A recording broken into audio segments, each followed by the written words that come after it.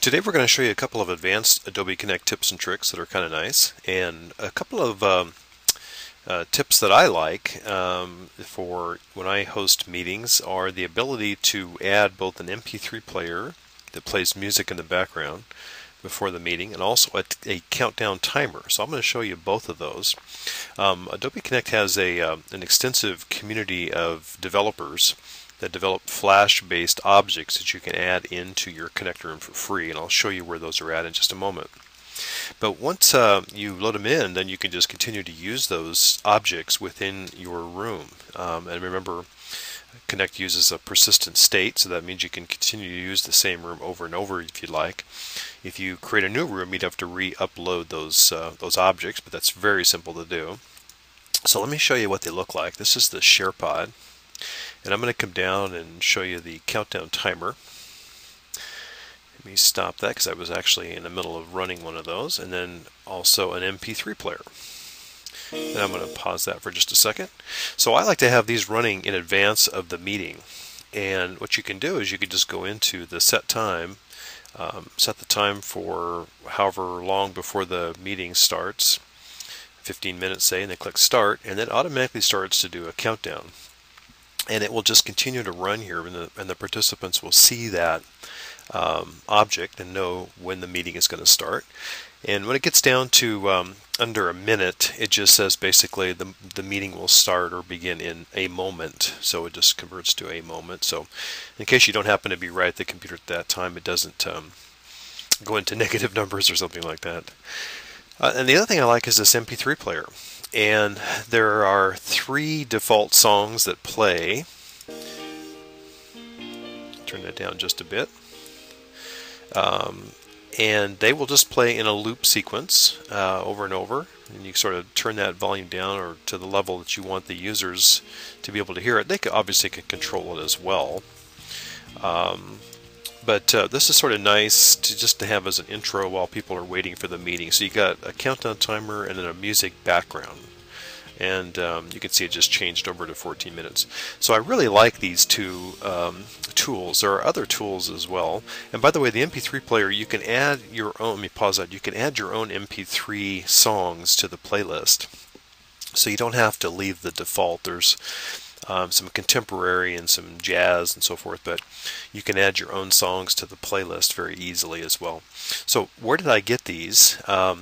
You go over to the Adobe Connect Exchange, and I'll put this link in the tip here so you can see it.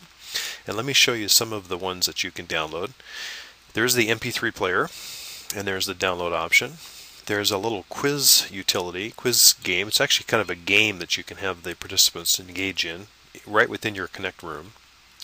There's a task list, a hands up, a carbon calculator. I'm not sure that people would use this, but there's a carbon calculator tool as well. This is actually probably pretty useful for folks that may have some sort of a visual or hearing impairment rather. There's a closed captioning pod that goes along with the meeting. Chat translation that translates into different languages, which is nice.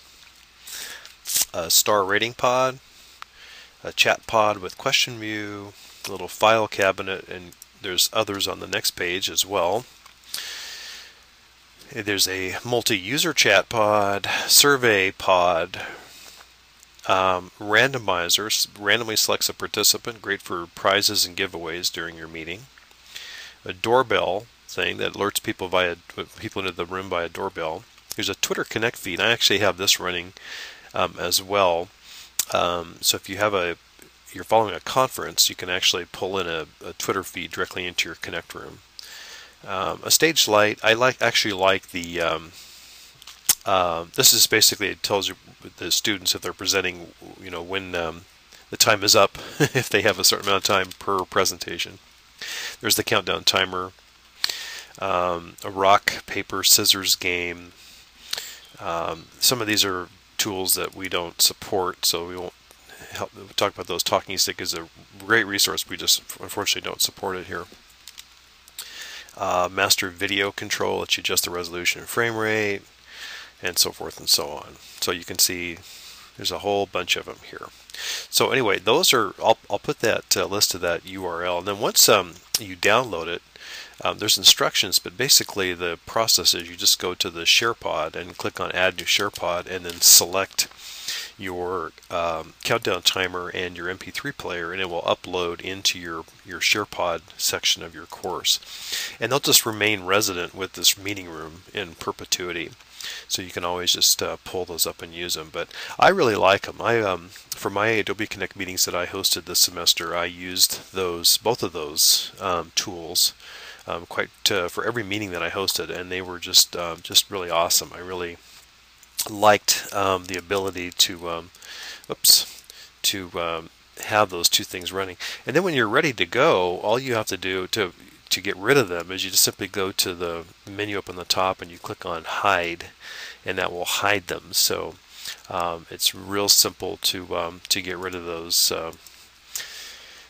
when you're ready to begin your meeting. Let me go ahead and hide this one here, and see if I've got the MP3 player. So you just hide that right here, and that just takes it away, and you're ready for your meeting. So very simple, but a very useful utility for your Adobe Connect meeting.